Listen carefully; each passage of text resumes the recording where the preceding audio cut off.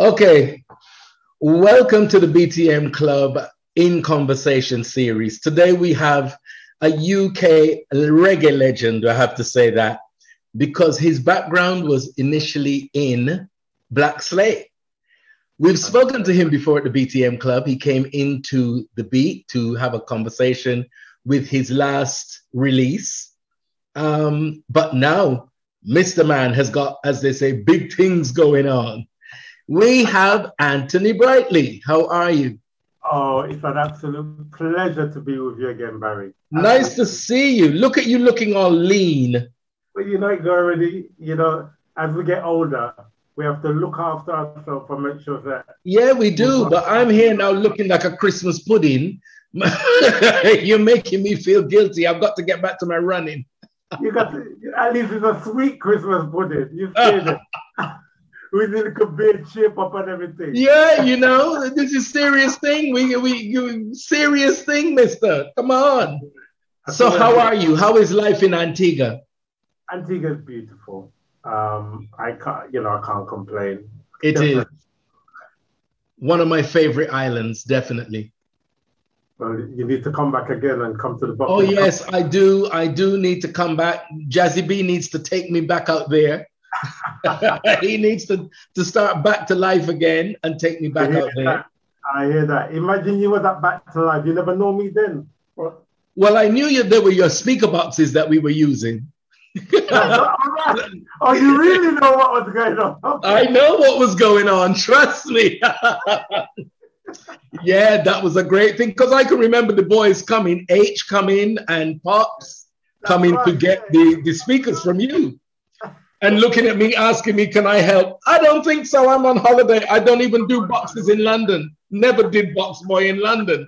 I haven't come to Antigua to do box boy. I'm sorry. But anyway, that's the whole life. Making, mate. You've part of that history. No, I didn't miss it. Trust me. I saw it, but I knew I didn't need to get involved in it. Okay, all right. Humping speakers. Come on, look at my hands. You can see these are not working hands like that kind of work. You understand? All right. Yeah, that was quite a thing though. Back to life with Roddy and Trevor Nelson and Norman J, Soul to Soul. It was a great time. Those, I think 3 years I went, but yeah. But you did all of them. yeah, literally, yes, absolutely. So how have you been? All right, so I've been very busy, but nicely busy. Yeah. Doing this movie. Well, it's actually a sequel. But being able to start it off with this short movie, which introduces which is the basis for the sequels. Right. Exciting times. Okay. So tell me, we know your history really is in Black Slate and the stardom that you got globally with Black Slate. Yeah. Because we spoke about that on our last interview. But now this is really about the transition. Well, yeah, I mean, it's still about music, but now to movie maker, producer, director. How did all of this come about? Well, you know what? It's something, because I used to do TV shows before. So in the 90s, I had a show called Upstart. I also had a thing called the Video Club, the live video club. Right. And I also had the reggae-chart show. So where were these shows aired? All in Hackney. Well, they were at the time. They were all in Hackney, right? And Oasis Club, Pegasus Club, Chimes Club, Prohibition in the West End.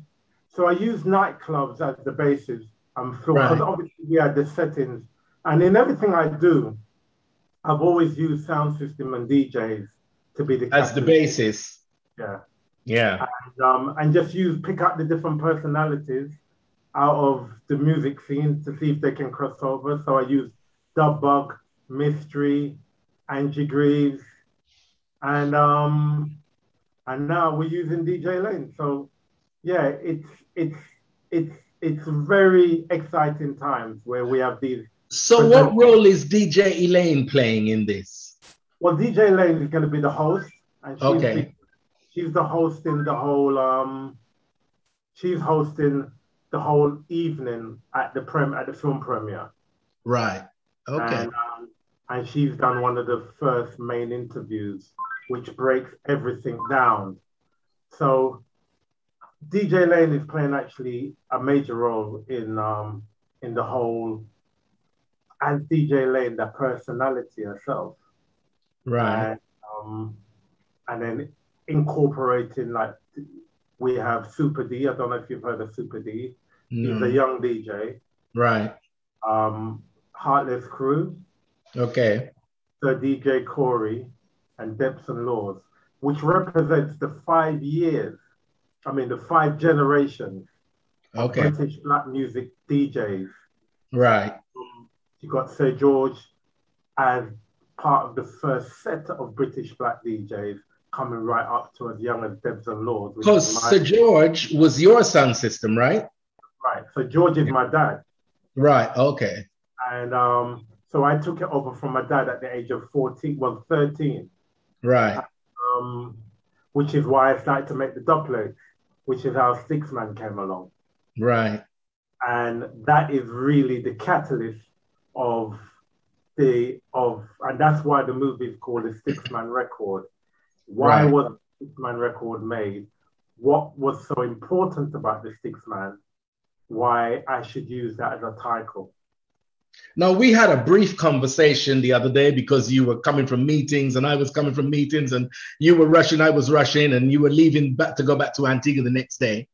And you gave me a description of Sticksman that to me was different from what I had known. That's right. And all the songs that we'd heard, Sticksman Affair, Sticksman was a thief. Yeah. But you gave me a different twist on it. So let's hear that. Okay. So the original Sticksman in Hackney were the first generation of the young boys who came from the Caribbean. Right. Came to England. Right. Now, the problem that they had was they were so bright. I would say 90% of them was brighter than every class they went in. But because they were black, and these teachers didn't even know how to deal with them, they were put in the back of the class. But they were far from stupid, so they could read better than the average boy in the class or girl in the class. They could write English better, full stop, because they knew proper English grammar because they were taught it. That's right. Yeah, that's definitely true. From a foreigner, you then do it properly because you either do it right or wrong.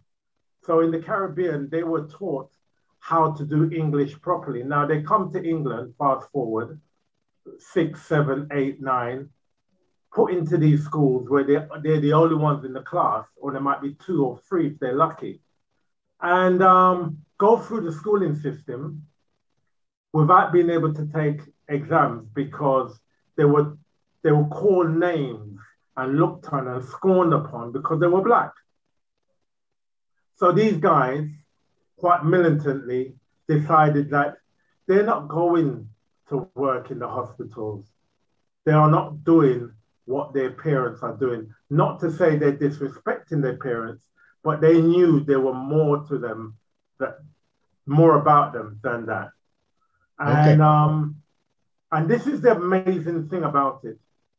These groups of people congregated in the Lambeth area, the Southwark area, the Hackney area, Haringey, and the Brent.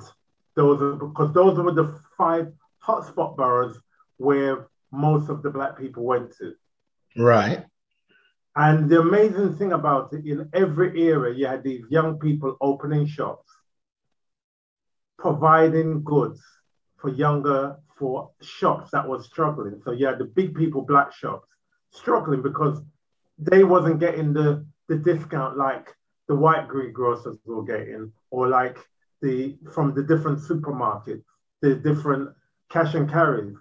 And I say that because my parents experienced that, because my parents had a grocery shop and my dad used to go to the market and they would just charge him more than everyone else. So what happened as a result, these guys went around, did what they did, and sold their products slightly cheaper and undercut or provided shopkeepers with products so they could be competitive. Okay. Now, this started in 74. Right. 74. Before my time, of course. No, not really. Of course. Well, we were very young people. But 73, 74, 75, these guys were hitting the road and they were saying, we're going to show you a sauce. Right? Okay. And as a result, without even realizing, these guys from all these different areas was just going out into the rich neighborhoods, dressing up very formal, and basically taking from the rich and helping the poor. Okay. Now, that went on, and when it was discovered, because obviously it happened simultaneously, so as a result, a crime scene was created and a squad was created to find these people.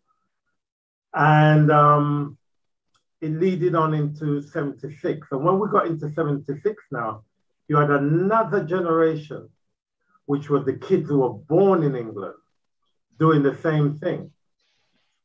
But they wasn't doing it to help. Right. So the Sticksman reputation then, you would say, is attributed to the second generation that were born here, that took the name but didn't take the principle. Right. But they had another principle attached to it, because what it was, again, they said, I know I'm bright. I know I can do better than the guy I went to school in or the girl I went to school, but they won't give me a job. So they were going out for jobs. Right. Being a clerical assistant, working in an office, and they couldn't get, the only jobs they were offered was either working in Marks and Spencer's, Woolworths, any of the department stores, or in a factory. And they said, we're not doing this. Okay. And as a result, again, with knowing or being aware of these little camps that was around, the criteria, you had to dress a certain way, and you would go out, and those guys were still paying subs. So they were still paying into, because they were all groups. So there was still like call it an organized crime then.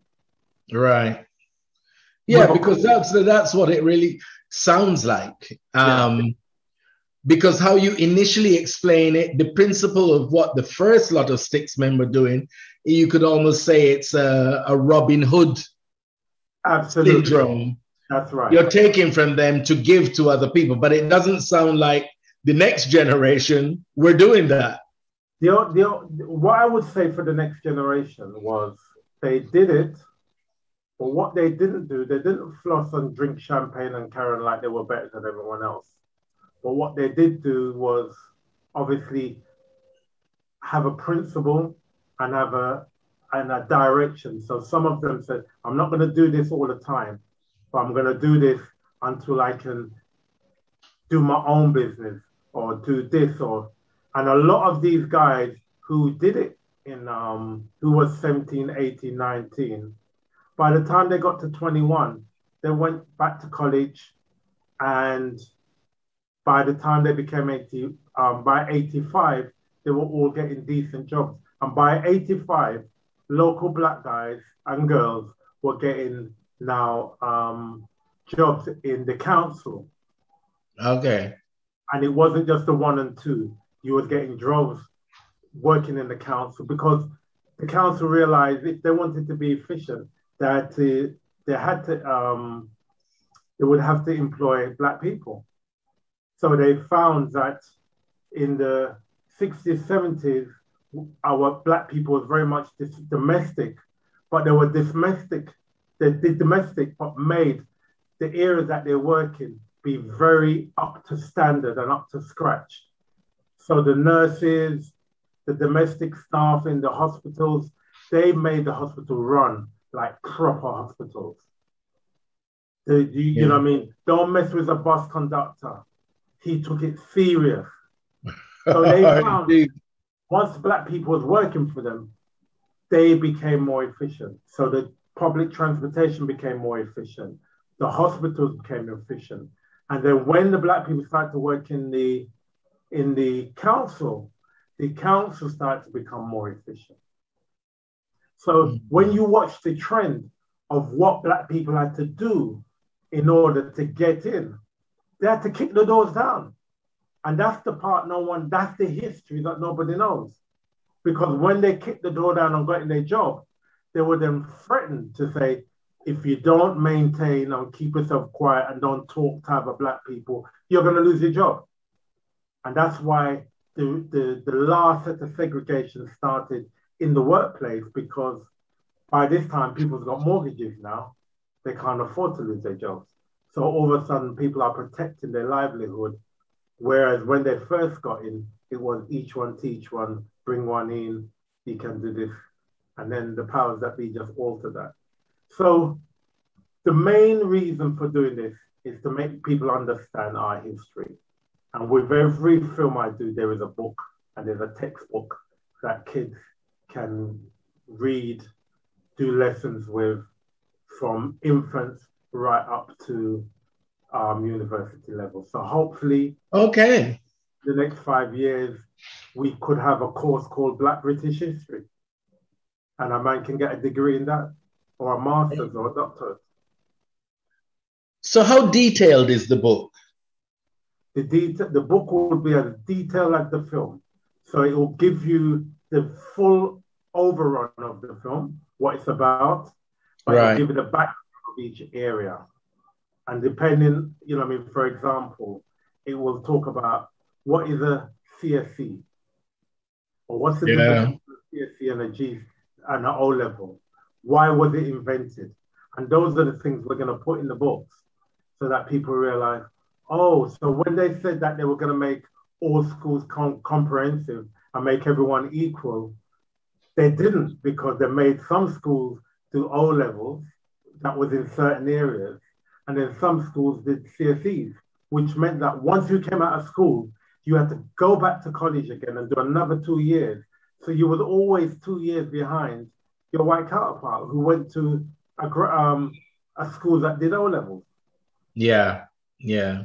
And very strategically done. And, I talk about it based on experience, because when I came out of college to do English and maths at O level, the work was too hard. So even the CSE level of work did not equip me to be able to study and do the O levels in the college.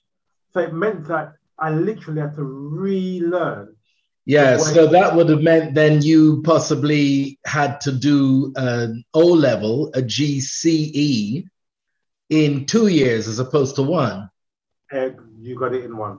You got it exactly 1. Because a GCE O level is 1 year. An A level is 2. So, you're saying basically that with the education that you got, you were so far behind that you were left having to do what should be 1 year in 2 years. Yeah. And if you can imagine being 18 now, discovering this, you come out of school, you go to the first college, you realize you can't work, then you go back to re-act it again. So that's 3 years out of your life. You get into 20, you just want to survive. So you have to work. Your mom is saying, boy, you need to have a job. You need to have a job. I know you want to go to college, but you need to have a job because your household is under pressure still. Yes, and I can get that to a degree because pressure is pressure. You know what I mean? If your household, you need the extra wage, but that mentality actually wasn't very helpful as the parent, because that was pushing them into something menial in a hurry, rather than encouraging them to go back to their further education, which would then later put them in a different position. But you see, understand, with our parents not understanding the schooling level, a lot of our parents had children who went to America and was graduating and doing all that stuff. But, I used to see my brothers from Jamaica going to America and doing all this, putting on the gowns and graduating. I would say, why am I always wearing them gowns for?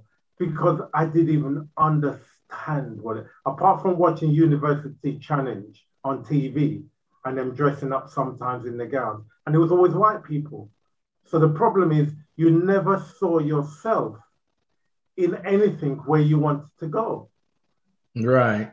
Okay. And when you don't have a role model in an area, you don't have a doctor, you don't have a lawyer, you don't have a policeman, you don't have nobody as a role model. Unlike in the Caribbean, your prime minister is black, your doctor is black, everyone's black, so you can choose who you want to be like or what you want to do because you see it around you. But in England, you went to the doctor, and my first doctor was white, my second doctor was Chinese, my third was Indian.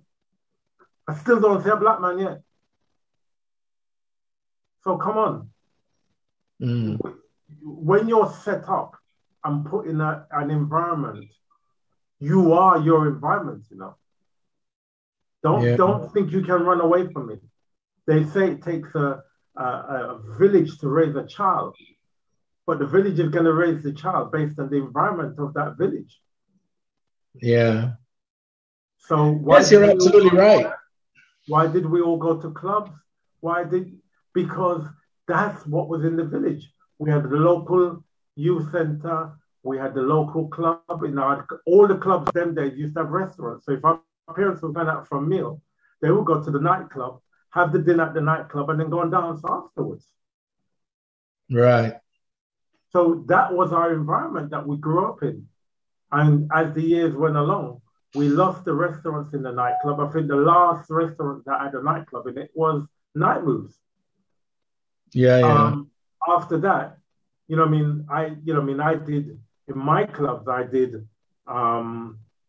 weddings and things like that, or we might put on a buffet only for a particular night. But you couldn't come out and say, right, now go for a rest. I'm going to Chimes to have a meal, and then I'm going to go and rave the night away. No, you went elsewhere to have a meal, and then you came to church. And this is why I say how our environment had changed. Yeah. Because you want to go to a nice restaurant, you no longer want to go to All Nations and eat. You don't want to go to Night Moves and eat. You're going to the Chinese restaurant in Oxford Street because it's what the environment you're in and what you're seeing. Oh, we're going out for a meal. Oh, where you going pizza? Oh, where you going, Pizza Land. I remember when that was a special place, or the steakhouse. And that is when our environment started, where our wealth stopped circulating in our own environment and started to go out. So it started on the social, and then grocery shops like my parents had to close because of all the red routes, and they never provide parking. And then they started to, so instead of going to our butchers or our greengrocers and grocers, you start going to Tesco's because it's got parking.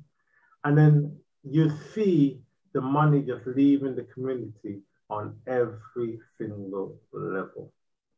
Right. Our own banks, so we wasn't borrowing from ourselves to give ourselves interest. We were borrowing from the high street banks. We're shopping with the Tesco's and the Sainsbury's. So the only thing, and now we don't even have any nightclubs. So the only places that actually maintain any kind of black wealth is the barbershop or the hairdressers. Okay. Yeah. So it's only one, whereas before, you did your hair, you did your nails, you buy your food, you got to entertainment. You might be renting from a black man. So the money stayed. Yeah. But no, from the council started to provide housing, everybody moved on to the black people house and started to live in council houses. That's a third of your income gone. And out of the black community. Mm. So unless you left that house and bought a house, you were then... We're putting the money in the hands of somebody else. Right. And that's the kind of history that we're not taught about You know what I mean? Why did the Black community or the Caribbean community, why did they not rise, or why did they not become financially viable, or why? Well, there's reasons. It's not that we never earned any money. We earned good money, but we just wasn't able to spend it with each other. Yeah. Yeah, absolutely. But back to the books. You said that you've got the books and they're at all levels, from kindergarten to middle school, secondary to adult education. Yeah. And you said they're quite detailed. So has it been accepted in the curriculum? No. So we did one book before. We tried to get it, we've got it into some libraries, but no schools actually recognize it. It's right. 60 short stories of Caribbean families. But you know, you like with anything, if we do enough of them, yeah, I'm not worried. I'm not worried at all. You know, there's things we do that will just, when our time come, and it's as simple as that. Yeah, absolutely. Keep on pressing the button. So on to the movie. Yeah. Let's hear about the movie.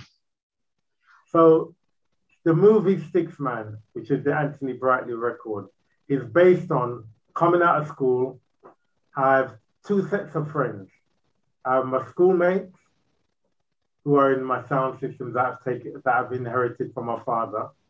And then I have another set of friends who are in Black Slate, who I've met from since I started school. So they're all like 5-6 years older than me. Right. So I'm this baby in the group, and I am in the sound. I am like on par with my fellow friends, and it shows us discovering what we're gonna do when we come out of school. So we talk about what we're gonna do and what our choices are. Then at the same time, we're trying to establish ourselves as a sound system, and discovering what works and what doesn't work. You know, learning how to select properly, playing the records at the right time. So there's a little dialogue about how do you become a good sound system, and there's a little dialogue where we introduce and we talk about the making of the Sticksman record and the reason for making it. So you see the family. So basically, you see all aspects. So you see the family, you see, and it's basically my story. So you see with my school friends, with the group, you see me trying to enter the world of the record business. Right. And not acknowledging that actually you're too young. No one does this at the age of 15, 16. So why are you trying to do this? So you're technically forthright doing things that 20-odd-year-old people do. So I go to the record. Basically, this is your specific story. It's not just a story in general.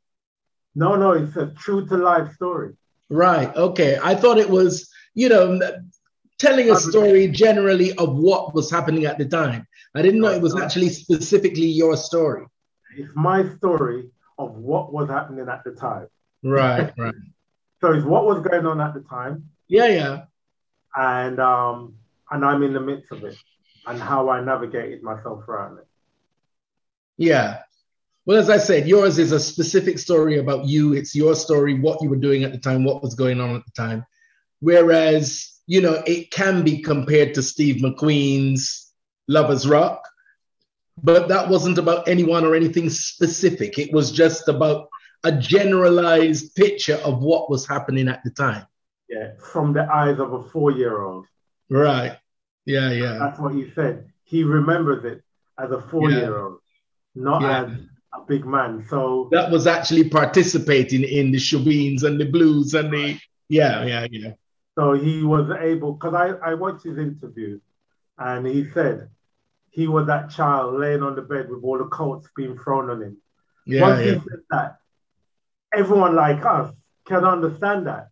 Yeah. Because that was that room upstairs, that young boy, put your coat upstairs. And you don't realize this baby sleeping. Yeah. So that was definitely a very real part of of some people's journey, for sure. Yeah. So when you hear him say that, you know, I mean, all is forgiven, Steve. Yeah, and I think that is this slightly later generation, because our generation of parents, they didn't take you to any party and just leave you in the bedroom. No. They just didn't do that. Do you know what I mean? Our parents' generation, they just didn't do that. You were coming to the party with them and you were with them. If they couldn't bring you, they weren't going. Well, that was my experience. Yeah, so with our generation, we had our parents at home. So if we had young children, yeah, can you look after, or daddy, can you look after? So you had babysitters, but with our parents' generation, there was no there was no parents to babysit. Absolutely. Imagine so that. They were either with you by their side or you were at home with them. Yeah, they didn't go, you know. Absolutely. So the movie comes out in November. November the 8th. November the 8th. Okay. And where is it screening? Right. So initially we're going to be screening it at the Genesis Cinema in Mile End. Right. Mile End Road, Whitechapel. Okay. And what we're doing it, again, I'm using music to celebrate it. So I've got 5 generations of DJs. Right. Instead of seeing trailers at the beginning, you're just going to be entertained by these generations of DJs. Okay. And then we're going to watch the 2 films, because there's 2 films we're showing, Sticksman and Yes Man. Now, Yes Man is a film, and I have to talk about Daniel, because without Daniel, this would never happen. Right. Now, Daniel is 32 years old now. I met him when he was 29. And I met him at a film festival. And I said, I'm here because I'm looking for someone to direct my movie. And he needs to be young and he needs to be Black. So he fit that criteria. And I said to him, can you do this? And he says, yes, I can. He says, I'm making my own movie now as we speak. Right. So the first thing I did with him was the documentary Young, Gifted and Black. Okay. And then after he did that, then he completed his own movie. Please let me do a film premiere for you. And let me do it street sound style. And he said he didn't understand it. I said, our people have got to know and celebrate what you've done, because right. there's not enough celebration for what the young youths are doing. You know what I mean? Every time you see something, you don't realize, no, that's a young man, a young Black man. You know what I mean? Every time they portray Black man or young Black men, they have footballers, and I have nothing against sports or an artist, and I have nothing against the music. But we also have film directors. We have school teachers. We cover every aspect of what the world needs today. We are there now, and we are there, and we're very good at it. So originally, it was really to celebrate his movie, and then in the interim, I gave him the Sticksman story, and I said, "Look, I want to do this," and boom, he says, "All right, I can make this movie within this time. Do you want to do it?" So I said, "Of course, I want to do it." And then at the end of it, he said to me, "Well, now you got a film to premiere, so you can premiere your own movie." And I said, no.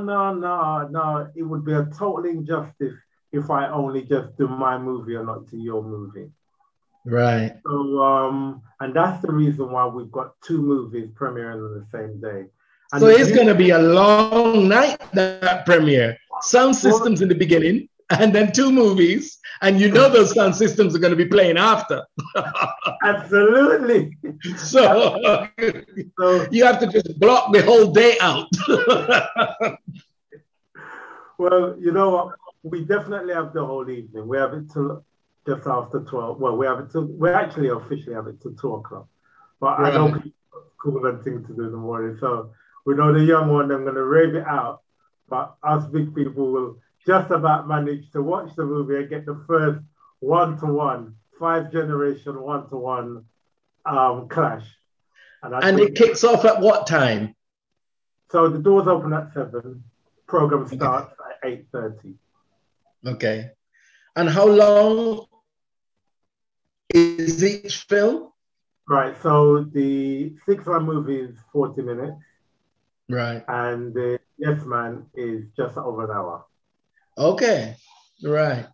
So hopefully, the two movies will be riveting enough to keep your attention. And then I have every confidence that they will be absolutely riveting. Right. You know, it's even if nothing else, but from a historical point of view, what was going on in the scene, but a genuine story being told by somebody who was actually doing it and there, as opposed to somebody who was asleep on the bed in the coats. Do you know what I mean? It's a slightly different scenario. Yeah, you were running up and down the road with the acetate in your hand and yada, yada, yada. You know what I mean? So I think it might be a slightly different take. But it's been an absolute pleasure talking to you, sir. So just recap on all the information so the viewers and listeners can get it all, because it's better to come from you. I'll never remember it. So, okay. So let me say, so on Saturday, the 8th of November, it's going to be the grand premiere, red carpet affair of the two movies, the Anthony Brightly Sticksman story and the Yes Man, produced by Daniel Boothe. Now, this young man is an exciting future. He's just excited. He's made the two movies and his mind is amazing. And we're going to have a question and answer session, which will be hosted by DJ Lane. And then we have a musical showdown. Benson Laws as the youngest, coming up with Sir DJ Corey, Super D, Heartless Crew, Good Groove, and the sounds of Sir George International, all lumped together. Okay. One for one. So you personally will be actually spinning? Dropping that record down. As you say, you can't take it out of the man, right? That's the roots. That's where you started, all with the sound system. And that's where everything comes from, you know? That's right. That's where everything comes from. And the thing about it, and we will be showing, you know what I mean, our respect, because we've lost people along the way. And we will be also recognizing Russell Roy, who sang Sticksman, David Fergus, who was also one of the members of the Sir George band, Sir George Sound, and also my mom and dad, who were the first investors in me that believed that I could do. And, you know what I mean, my dad, George Brightly, it was his sound system, and that's why I always kept it at Sir George. My mom ran the club, you know what I mean? And between the two of them, they've made me who I am today. So ultimately, they gave you the foundation for you to become who you are now. It's all the way. And as they say, there's no accounting for having great parents, and you only know it when you were fortunate enough to have it. Absolutely, and you know that. You're saying that because you know that. Well, I didn't want to blow their trumpet, but yes, you know, I had have omnipresent parents, a mother who is approaching 97. Wonderful. and still got the mouth going and got the fight and all the feistiness, and you know, that's what's keeping her going. But yeah, you know, I had great parents, and yes, I understand perfectly what you mean.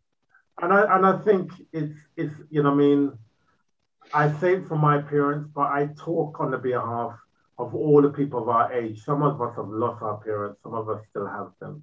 Yeah. But, you know what I mean, we talk about the Windrush without even recognizing really what those young people did. They left home, left their families, left everything, and came to a country and started with just some of them just had a telephone number, some of them just had an address. Yeah, absolutely, just an address. And you know, I think it really is representative of the fight that they had in them.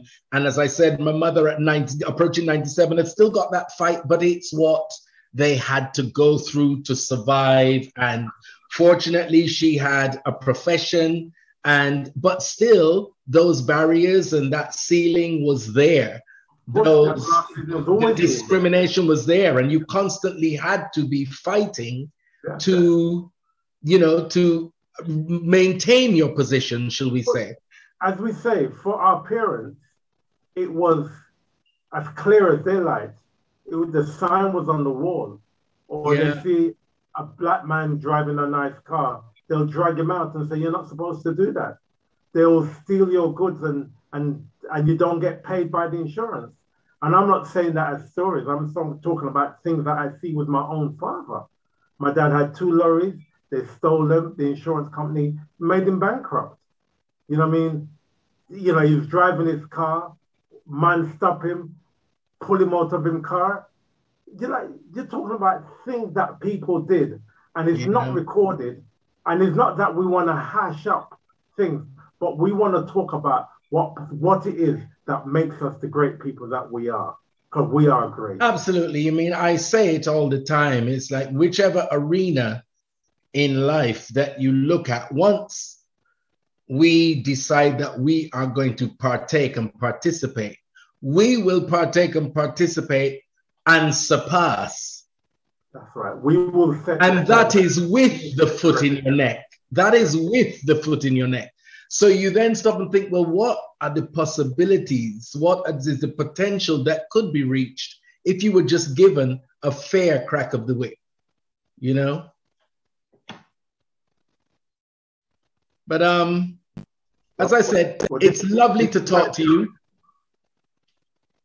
This is where we are, and I'm proud that we are here, that we can talk. Absolutely. And set the record. It's not about setting the record straight. We're actually setting the records and putting them in place. Yeah. Because there's many records. Because a lot of these stories have not been told. That's the thing. And that's the whole purpose of the In Conversation series that I've created. It's various people telling their stories, but I think these stories need to be told. They need to be told by the people themselves, not narrated by somebody else. And they need to be told to somebody who is empathic, who is involved and emotionally and financially involved in the whole journey, because your vision and sight of what it is and what it means is completely different from somebody who just is a journalist who looks up Black Slate on Google and then comes and starts asking you questions. That's right. And that's exactly right. And I think for where we are and what we're doing now, it's not just for the UK, it's actually for the world. Yeah. Because young people in Africa, young people in the Caribbean, when they see this and they hear about it, they can trace back and find the gap.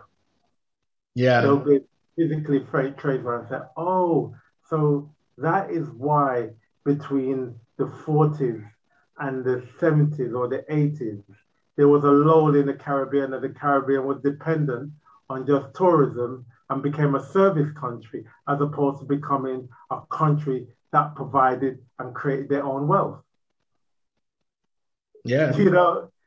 Because as they say, it was literally the brain drain. So all of the people who had the brain to carry on a business and to develop an industry left. They left the country.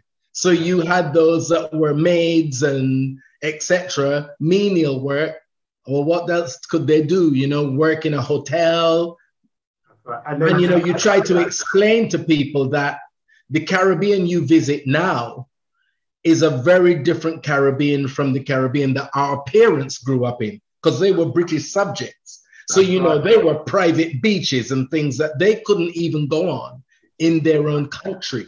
So you have to really realize that where we are going, where we go to visit now in 2020, 21, 22 is not where our parents were in 1944 or 1950. That's right. And that's why we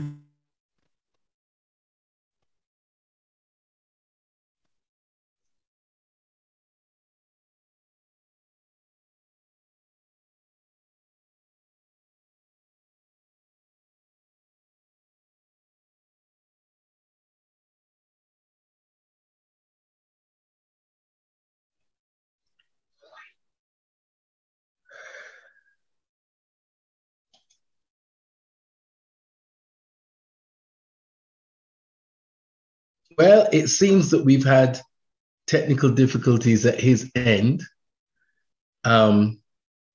Internet, that's what happens. So thank you for joining us and see you next time.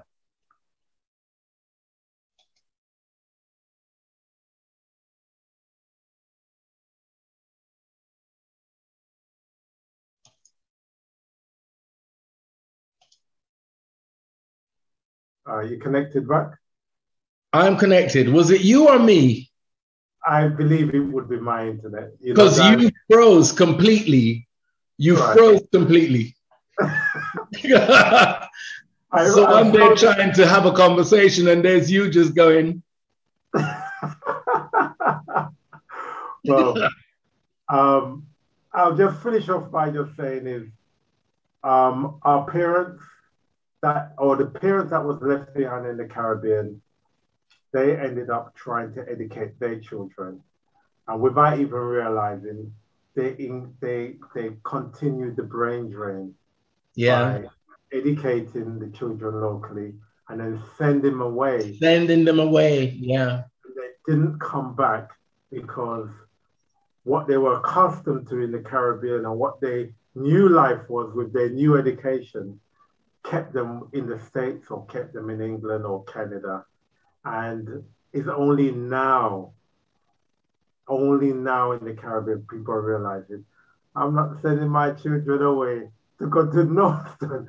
We have universities right here in the Caribbean. Well, yeah, but again, talking about our parents' time, they didn't have a University of the West Indies that they have now with sites in Trinidad, Barbados, and Jamaica. They didn't have it. So Antigua now. It's in Antigua as well. Okay. You see, they didn't have that. So for that to attain that further education, you had to go out. You had to get out. And, the opportunities were limited. That's why it's so relevant and important to pay them the respect they deserve, because you have to accept that where they were growing up was not where you visit now. And there weren't the opportunities that they were or there are now. You didn't have people from Barbados or Jamaica that looked like you and I working in a bank, working in a chemist. Absolutely. So, if you had a brain and you thought, well, yes, I want to do more than I can achieve here, that was part of the reason why a lot of people left, because they thought, well, I want to do more and I know there's more I can do, but my options are limited here. There's, so they had to get out. And that's exactly, and that was it. That was the reason why. Now, fortunately, we have our own private hospitals. We have our own local hospitals. We have doctors. We have the laboratories. We have everything now. Yeah. Which is so beautiful. And so you can go and study to be a veterinarian, and come back to your country and get work. And have a position. Yeah. Or set up your own, and that's where we are now. It's taken 50, 60 years to get there. But as they say, better late than never. So, people like you are movers and shakers and are moving things forward and telling the story. And that's exactly what we need. So really, I can only say thank you so much and wish you every success with the movie. And of course, I will be there. Absolutely, you've got to be there. You can't be. It's history in the making. You've got to be there. Yeah, I've got to be there. You know that. So I look forward to seeing you back in the UK when you leave beautiful, sunny, warm Antigua. Yeah, you can laugh. You can laugh. Okay, you can laugh. Anthony, you take care. It's been an absolute pleasure. And